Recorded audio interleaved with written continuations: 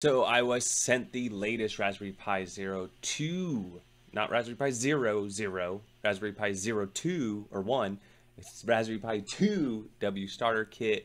Comes with everything you need. The Raspberry Pi 2 comes with a quad-core processor, so a lot more projects you can do this thing. Yes, you can still retro game with it. It comes with the desktop. I don't know about that, but you get the GPIOs. You can do all sorts of projects with it, tinkering with it. I love it. The price is ridiculous right now. We're not going to look at the price. We're just going to look at this kit and see what's going on. And I'm sure as things go, the price will fluctuate. But do know that they're sold out everywhere. So if you can find one, great. This is one option for you all out there. So they asked me if I'd check it out. I said, sure, send me one over, because right now it's hard to get one at all. So here we go. That's what you got going on there. Oh, nice. You get a nice little hub. That's actually really important. Micro SD card that's not in the case. Oh, it has a pre-installed 64 Pi OS with desktop. Power. More power. HDMI adapter, heat sinks. Case. More adapters. Power. How many volts are they sending us? 5 volt, 3 amps. Or 9 volt, 2 amps. Then we got our, here it is. This is the prime jewels right here is right here. And for size comparison, we have the original Raspberry Pi Zero, not even W, and then the new one here. And port-wise, you can see it's literally exactly the same. Quick comparison on RaspberryPiTips.com. The biggest thing being you have a quad core instead of a single core.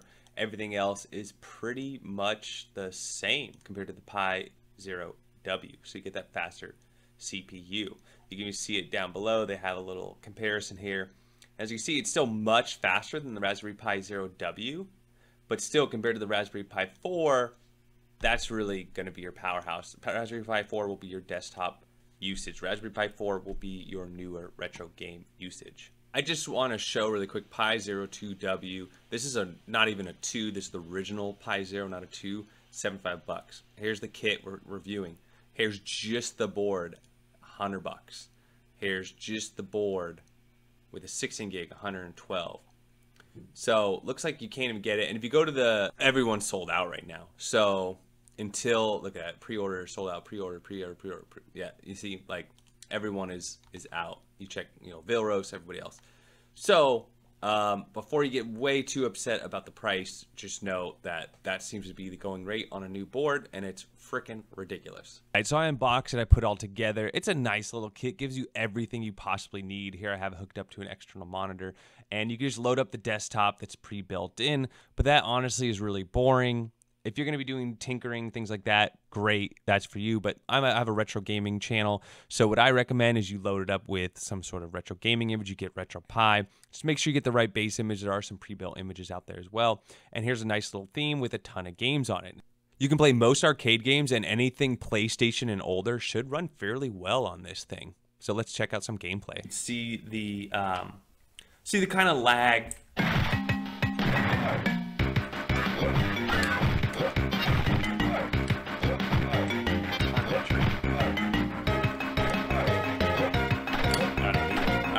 So that's running pretty good. Great game. Love all sorts of stuff. Seems like a not so good. Oh, look at that grenade shot though. Oh. The old hanging halfway up the ladder. And there you go. So it works, no problem whatsoever. All right, final thoughts. The thing is ridiculously expensive, but hey, it can retro game really cool. It's got a huge community behind it, and it's great for tinkering.